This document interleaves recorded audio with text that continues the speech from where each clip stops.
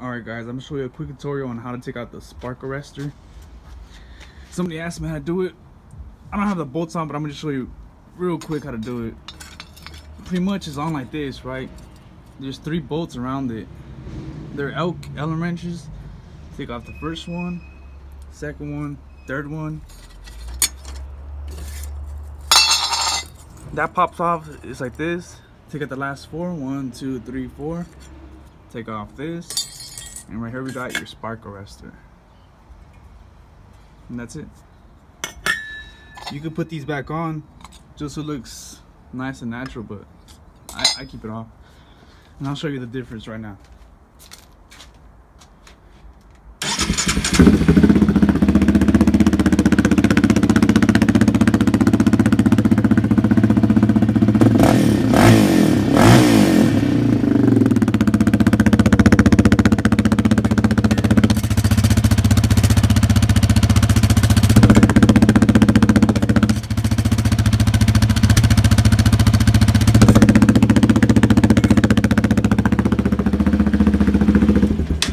And no, it does not mess up your motor without having the spark arrestor.